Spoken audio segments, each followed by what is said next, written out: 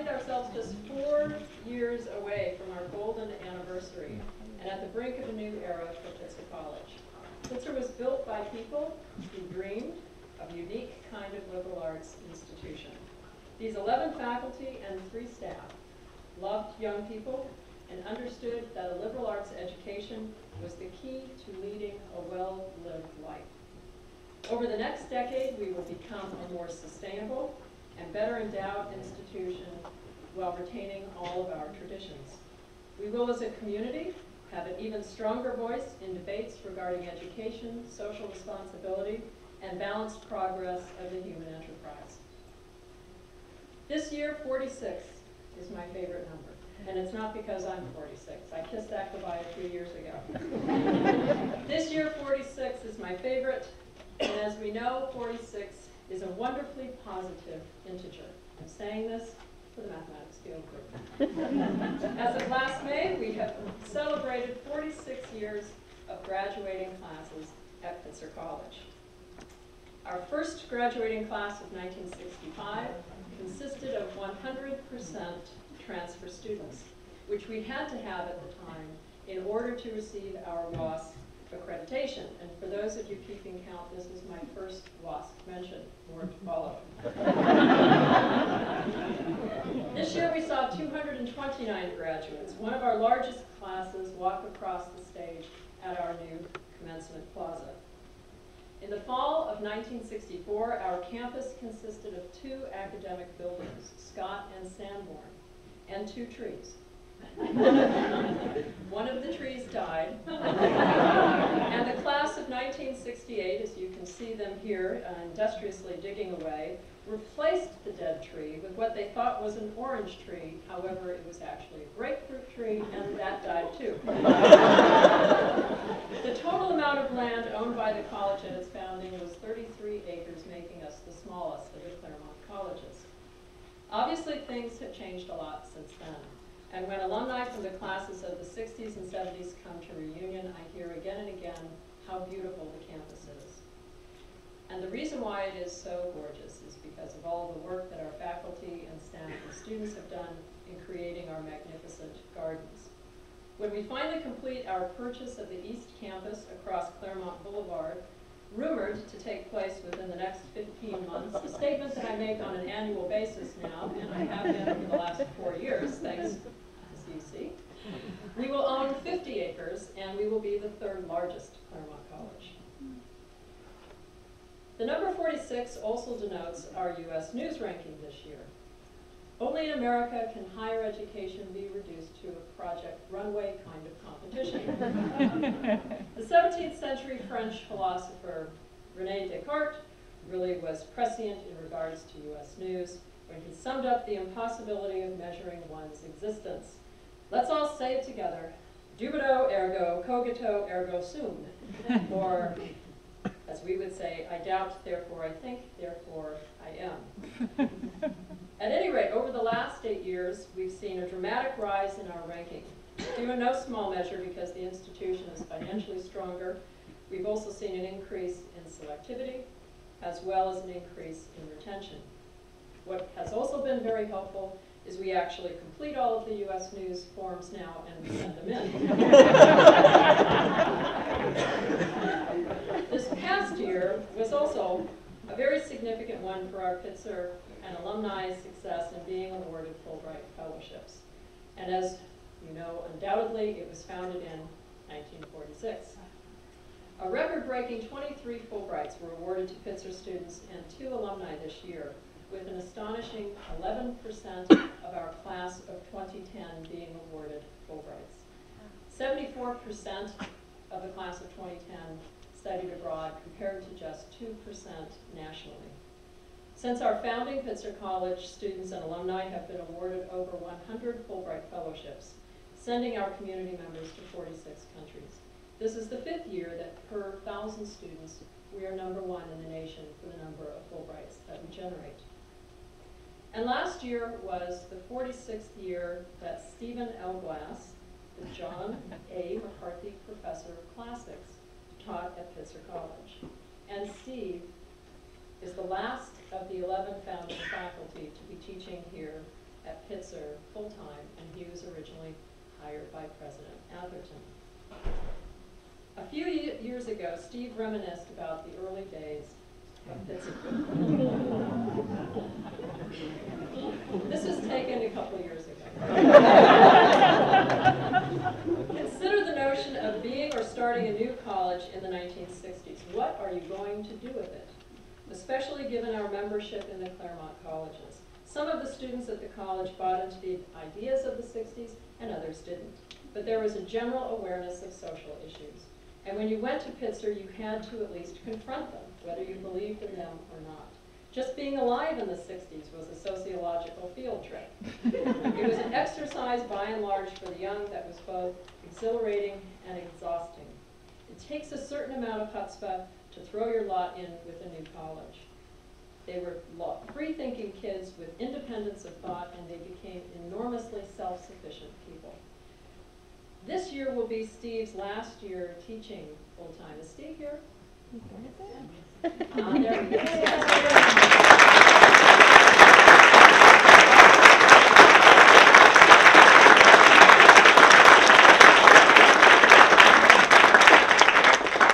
And last but by too exhausted to get up. Oh, I see. And last but by no means least, 46 is the number of years that we have been fully accredited by WASC, the Western Association of Schools and Colleges. And as we all know, I hope, that in March we will welcome the WASC review team here to Pitzer College, and they will be returning for our educational effectiveness review.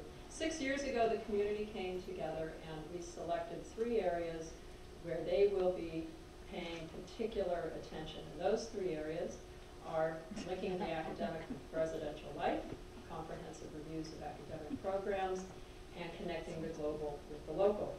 Over the next few months, there will be workshops, seminars, meetings, and discussion opportunities for all members of the Pitzer College community in preparation of our review. And as someone who recently served a 3-year term as a WASC commissioner, I think that thanks to all of your good efforts, we are very, very well positioned for our visit. And since I have now internalized WASC's directive to always think about outcomes before beginning any educational process, I thought I would be completely transparent with you today about the remainder of my remarks. Thus, for the rest of my talk, here are my objectives. First, planning efforts. While the past 12 months have been extremely difficult ones for higher education, I would characterize this past year as being extremely productive for Pitzer College. Through careful stewardship of our budget, Pitzer is prepared to emerge from these troubled times, well equipped to continue our rise in the highly competitive environment of residential liberal arts college education. Against a backdrop where University of California students at Davis and Berkeley closed, freeways protesting budget cuts where the University of Berkeley raised tuition by 32%, and where the current estimate is that at minimum 45,000 students will be displaced from our state systems this year, Pitzer balanced its budget and we increased financial aid for our students. We also continued to make faculty hires, expanded the pre-orientation program for students, enhanced our facilities, and started a new program of landscaping and custodial maintenance to present a clean and well-kept campus. After extensive outreach to the entire community, the faculty developed and approved a comprehensive academic strategic plan. With the strategic plan in place, the Tactical Planning Committee was called together with the goal of having a 5-year plan completed by the time of the May board meeting. This is our second round of tactical planning. The first was done 7 years ago. The 2011-2016 tactical plan was the last piece of business scheduled for our last college council meeting, and it was unanimously approved by the community. It was subsequently unanimously approved by the board. This is a roadmap on which the college may thoughtfully and strategically head towards its 50th anniversary. For those of you who were here at Pitzer when I arrived as president 8 years ago will recall that I inherited a master plan that called for all of the residence halls to be raised and rebuilt. That master plan was conceived by the community, and I was charged with raising the money and making it happen. In hadn't yet been selected as president when I remember in one of my meetings with students, the student asked me, so just how are you going to do this? And so here's how.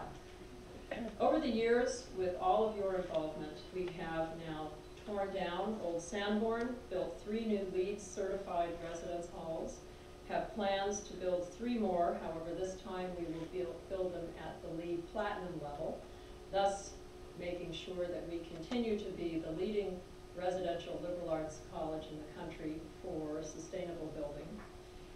In a few years, Holden will be also torn down, and while the master plan I inherited originally called for tearing down all of our residence halls, I'd like to keep the 2 north towers of Meade intact, especially the Marquee Library, out of respect for Pitzer's history and culture. The planning for our 3 mixed-use residence halls is now complete. The offices that will be located in them include study abroad, media studies, and the Eyeglass Center. At this time, the city has approved our plans. The architect has completed his drawings. A pre-construction contract is in place, and if everything continues according to plan, we will start digging in early December.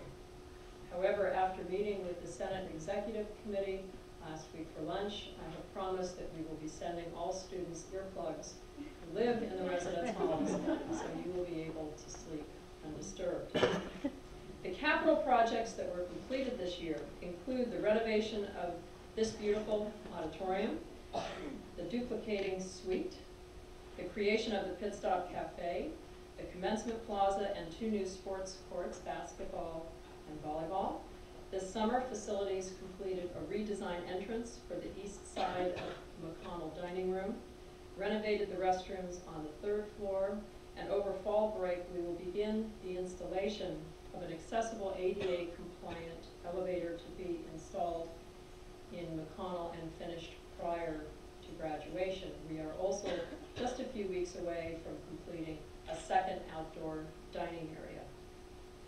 The installation of the modular units for our joint science program will be finished earlier than expected in October rather than November. And at that time, we'll have an open house and a celebration, because this will actually be the first time in the college's history that joint science will be physically located on our campus. And it's very fitting, considering the strong and distinguished connection to science the Pitzer family has. Kenneth and Russell both chemistry professors. Admissions. I think at this point most of you are familiar with the incredible success that our admissions group had this year. I pointed out earlier this year to my son, the freshman in high school, the fact that 1/3 of the entering class came with a 4.0 or higher, hoping that he will take this message and learn from it. And then on the second slide, this is also really important, I think. 61% of our students are from outside California. This is the highest percentage in the college's history, meaning that we have expanded our base and we are truly a national liberal arts college. The budget. I just can't talk enough about the budget. We are ending the year with an operating surplus, a small one. The budget is balanced with 1/3 of normal endowment spending. Tuition increased 4.5% for this year, which is in the range of private 4-year colleges. It also provides for salary increases for faculty and staff. We have also reinstated the salary administration program, market comparison and equity adjustments, and have fully funded the employer's contribution increase in our benefits plan. The increase in faculty salaries anticipates that assistant and associate professors will remain positioned within AAUP's 95th percentile, and senior faculty will be within 92% of the 95th percentile. Increases in the cost of education are driven by the need to offer competitive faculty staff salaries, to provide increasingly sophisticated technology, to maintain facilities, enhance academic program offices, and student support services, all within this very challenging economic environment. And while the financial condition of the college has certainly strengthened over the last 8 years, the last 2 years were particularly trying for our investment returns. You'll notice, if you just go back one sec, you'll notice that the lowest that I could bear to see our endowment drop on this graph was 77 million, but actually, I think at its lowest it was 63. We have significantly recovered since that time, and we are now about 95 million. Our return on our investments last year was 15%, the highest in the consortium, and I can't tell you how much I love saying this, higher than Harvard University. Came in with a cruddy 11%. I thought I would just show you the Dow Jones Industrial Average so you can see how closely our endowment has reflected the progress, or lack of progress of the Dow Jones. Next advancement. Subtle, don't you think? Fundraising had a great year. The total amount raised as of June 30th, 2010, including annual fund, newly signed pledges, pledge payments, and cash was $8.1 million. Their goal was $7.1 million. And in this environment, I think we should give them some applause.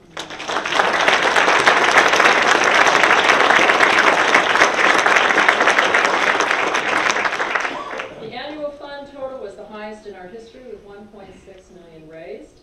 The annual fund is in many ways the lifeblood of the college, primarily providing support for financial aid for our students as well as faculty and staff salaries. The percentage of alumni who contributed to the annual fund increased this year from 30 to 33%, and parent participation grew enormously from 31 to 39%. Think about that. 39% of Pitzer parents contribute to the annual fund. The trustee annual fund goal was $600,000, and they came in at $700,000. As well, we received from various foundations a great deal of support, most significantly $1 million from the Mellon Foundation, $250,000 from the Arthur Vining Davis Foundation, and for the first time $100,000 from the Hearst Foundation. Pitzer also won the senior gift competition for the 5th year in a row with 99% giving, with a total of $17,500 raised as compared to $15,000 the previous year. Combined faculty and staff participation in the annual fund was 90%, with a total of $41,000 raised. This now means that for the 3rd year in a row, we are #1 in the country for the highest participation by faculty and staff in the annual fund. And I want to thank all of you here for your support.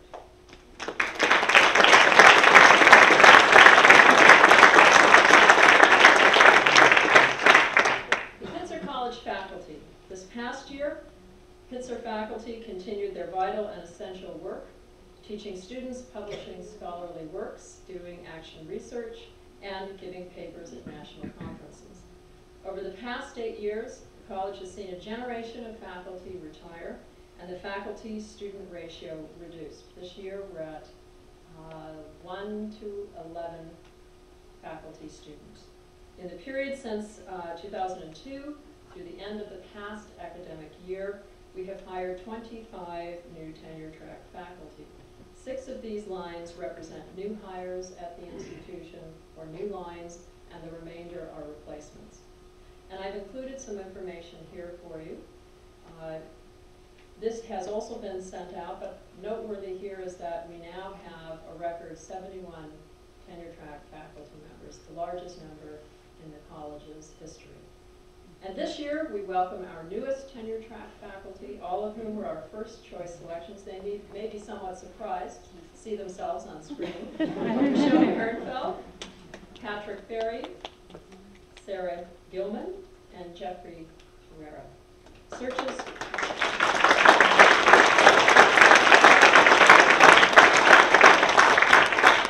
Searches for this year will be in global communities, media studies, intercollegiate department of Asian American studies, and English and world literature. Athletics. We had a spectacular year. This is the highest percentage that Pitzer has ever had participating in our Division III athletic team program, 33%. Also, moving on, we had a remarkable year in terms of winning SCIAC championships, and our students represented the institution very, very well on the sports field and pool. And just the last bullet I think is quite interesting. Nearly half of our students participate in intramural athletics. And that means that it is even more important why we have to continue to expand our green space on campus and our athletic courts with this degree of participation. And in closing, I want to express my deepest appreciation to the members of the President's Cabinet. It is an honor working with all of them. They work tirelessly on behalf, and they look nice in a bouquet. They work tirelessly on behalf of the institution, and I am an extremely, extremely fortunate individual to work with people of this kind of integrity and caliber. And I'd also like to thank all of you, the faculty, staff, the students, for all of your loyalty and your fine work and your dedication to the college. And now there are a few people that I need to also recognize because they have now heard me give this speech at least a half a dozen times. Henry Fernandez, Lori Babcock, Andrea Olson, Lindsay Taylor, and Jennifer Berkeley. Thank you so much for helping.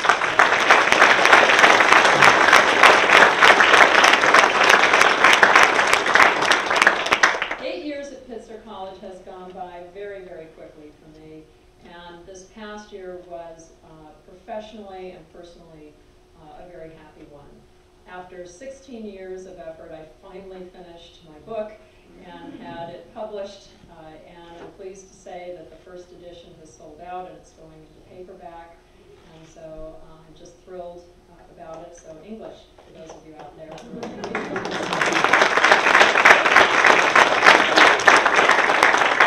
This August, we celebrated my father's 91st birthday, and as I mentioned earlier, my son is now a freshman in high school. I was also delighted to be teaching with my colleague, Stu McConnell. Once again, we team taught Great Depression last fall, which seemed kind of particularly appropriate at the time. And it has been a professional and personal pleasure being part of this fine and wonderful community. And now we have come to the last outcome, food. So I invite all of you to the Scott Courtyard to enjoy yourselves, and let's just have some nice, enjoyable moments together. Thank you very much.